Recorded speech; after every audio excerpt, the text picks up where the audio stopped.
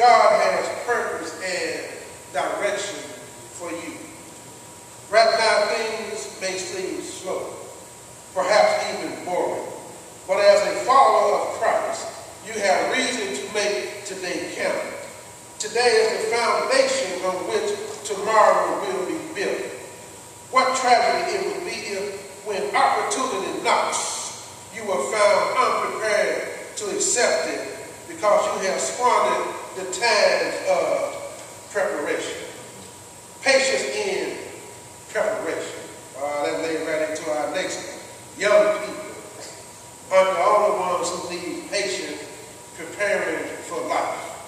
Even after obtaining an education, finding the right job, and choosing the right companion, seasoned saints still find themselves in situations that require patience. Every season of life requires patience. We need patience to wait for a promotion. We need patience to wait for our children to move out. We need patience to adjust to health restrictions. Whatever the case may be, we need patience. Hebrews 10:36 says, "For if ye have need of patience, that after ye have done the will of God, ye might receive the promise." God moves his own time to do his will and ease our situation. But in the meantime, in between time, he wastes no time teaching us the art of patience. Here's the one I was trying to hurry to get to that I thought was important, that needed to be highlighted. Matter of fact, I highlighted it in my notes. It says, patience with other people. Patience is the art of bending under pressure. Throughout our daily lives, we experience those who challenge our level of toleration.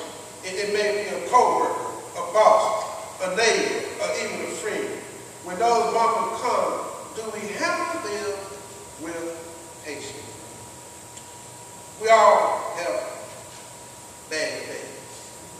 I have bad days. You have bad days. When our temper is short, our smile is turned to a frown. And at those times that we need some people, at least our closest family and friends, to have a measure of understanding about what we are going through.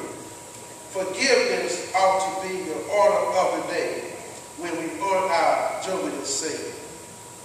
But shouldn't we extend the same courtesy to others who display a less than favorable Christian demeanor? Jesus said, "Judge not, that ye be not judged." That's so important. I was talking about the other day. I said, we can't judge nobody. I don't care whether it be preachers, doctors, lawyers, UMC, we all had our day. We get holy and we forget about when we had our day. We want to judge the brother and sister who made a mistake. But if we could hit rewind on our lives and rewind with they had to carry us out of the club. And somebody had to take our key to keep us from killing ourselves. If we had to rewind our lives when we were slipping and high, dipping and tripping, and somebody had to watch over us who is Jesus